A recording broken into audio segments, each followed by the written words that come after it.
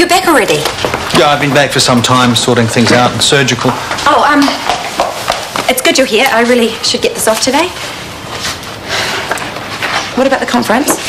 I gave the afternoon session a miss. I'll try to get along to the drinks. Oh, well, I hope the lunch went well. It did. No thanks to you. Oh, look, I honestly did not set out to offend those people. I just thought I was... I don't give a toss what you thought. The point is, you did offend them. Now, what happened again? Except we're only just recovering from your food wars with the staff. All I ask is that things run smoothly. I have enough going on in my life without you or anyone else making waves. I wasn't making...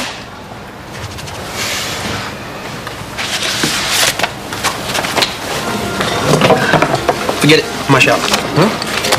Let's go.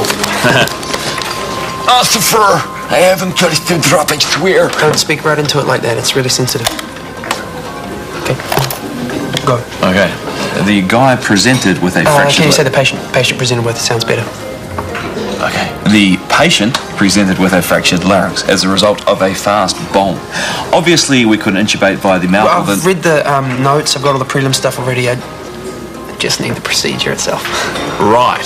Okay, then. Here we go, Joe. Don't interrupt me. Feel for the thyroid cartilage. Find the cricothyroid gap.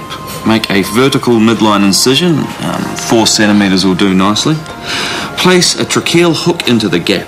Okay, using 2 hands now. Make a transverse incision with an 11-blade scalpel.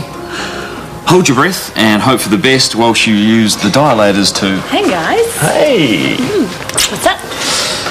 We're in the middle of a tutorial right now. Oh, tutorial. Seriously sexy. No, it's not. Yeah, he loses his sense of humour when he's concentrating. Don't you, grasshopper? There just never seems to be enough time. I finish in about half an hour. What about you? Same. Theatre? Yeah. All right, where were we? Oh! Sorry, buddy. That's me. Gotta go.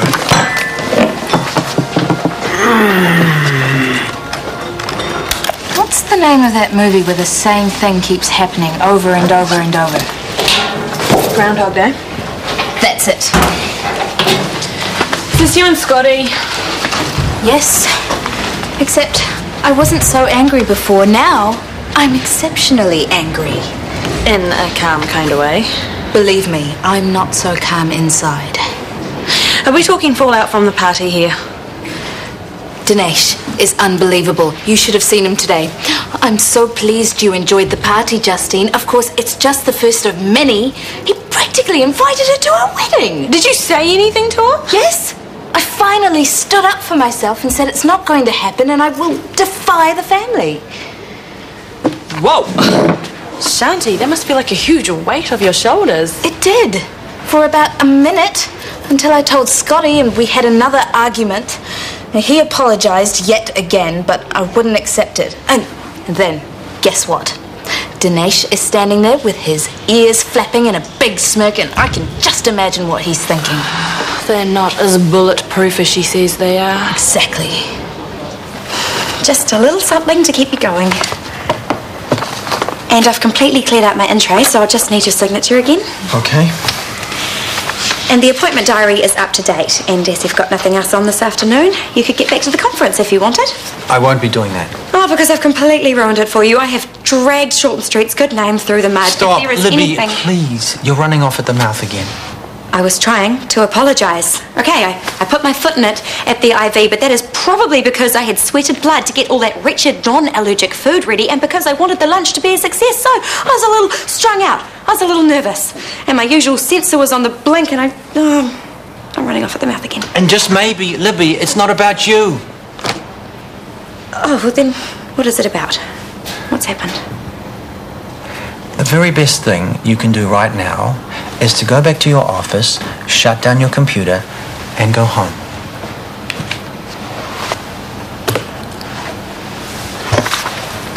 It must be hard for Scotty too. I mean, even just seeing you and Dinesh together.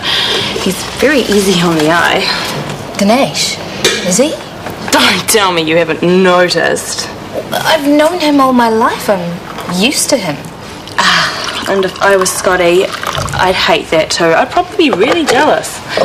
Not that I'm making any excuses for Scotty. I know. And now I wonder if I should have got so stroppy because I don't know what Dinesh will do next.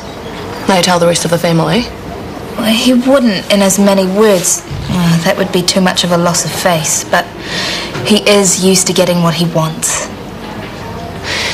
You know, in a funny kind of way, you've given him the power to just sit back, wait and choose his moment, really.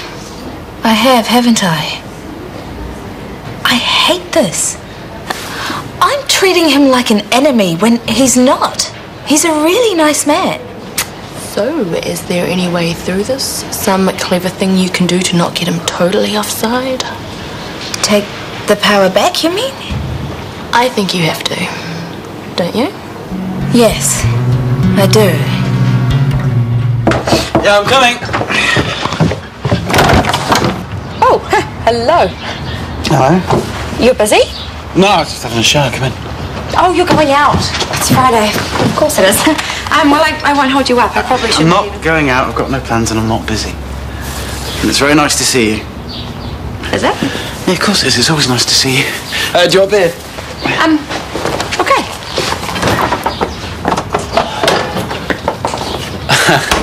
Yeah, I know. It's not a good look. Sorry. It's my turn to do it this week as well. You have a roster? Gerald has a roster. Oh, have you eaten? I've got plenty of leftovers from lunch. It's all kosher. Don't you. I never want to hear that word again for as long as I live. Oh.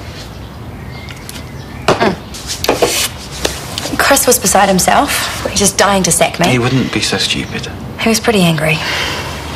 Yeah, well, he'll get over it. Libby, we were doing a lunch. It wasn't world peace. Well, if we were, I'd be South Korea. Actually, I think you mean North Korea if we're talking missiles.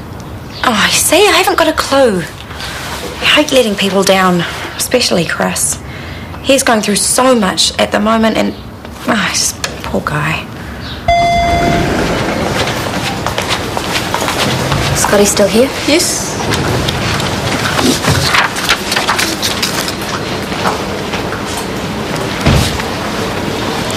It's just leaving you a note. Okay, what time? You finish at 7 o'clock? Yes. 10 past then, sharp. What's this about?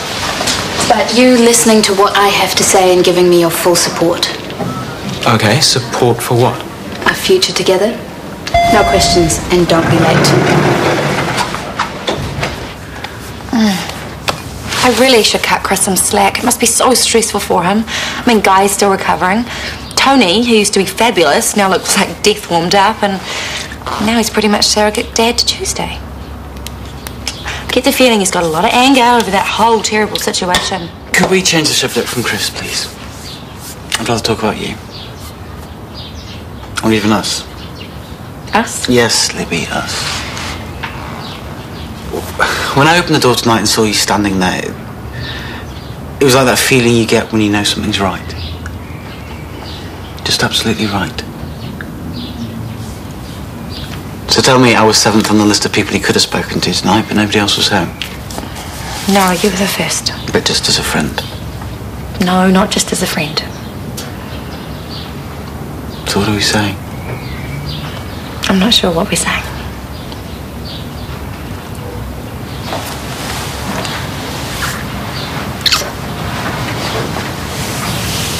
Is it okay? I think so.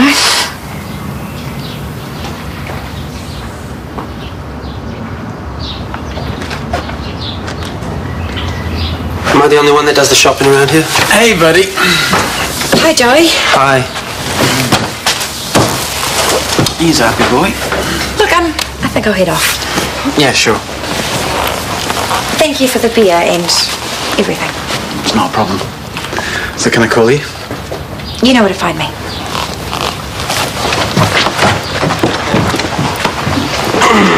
This place is a tip, alright? What? Look at it. This is your mess, not mine. All right, I'll sort it. And do you have to have sex right there on the couch? Joey, this might come as a shock, but actually a long way from even thinking about having sex. Right, okay. Not what it looked like. You need to get a life, mate. I have a life. Yeah, of course you do. You wake up, go to work, and then come home and study after night.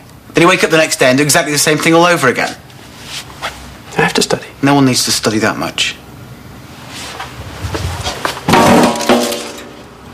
Evening. Evening.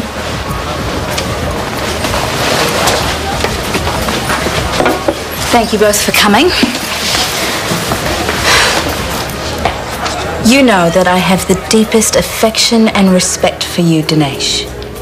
But, as I've said, I'm not going to marry you, and I would like for you to accept that.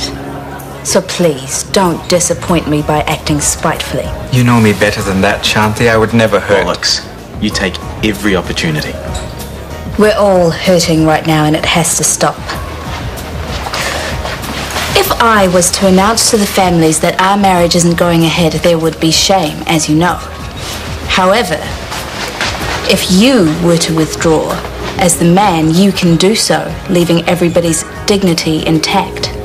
Or you can take the dishonourable way and fight every inch and cause so much pain and shame, but even then, you will never, ever change how I feel for Scotty. Thank you for making that clear. Is there anything you'd like to say?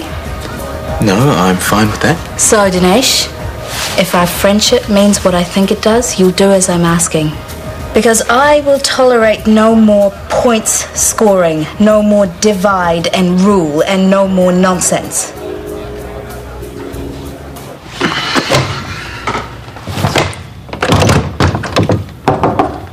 Joey, it's me.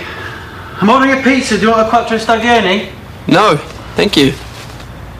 Come on, mate. You've got to eat. I'm busy. Listen, the place is tidy. I've done everything now. But come on, there's Formula 1 on TV. Come on, have a beer. I said I am busy. Okay.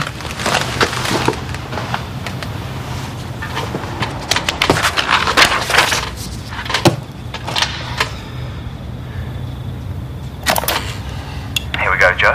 Don't interrupt. Feel for the thyroid cartilage. Find the cricothyroid gap.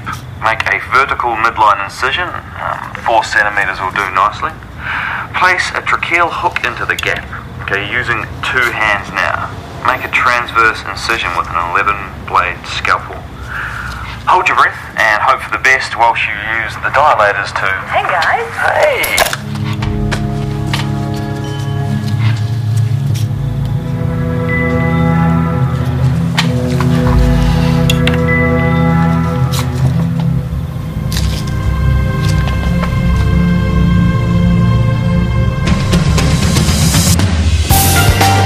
Well, he was a force to be reckoned with on the rugby pitch, but Alan Quinlan is put through his paces at the stables as Stars Go Racing continues tomorrow night.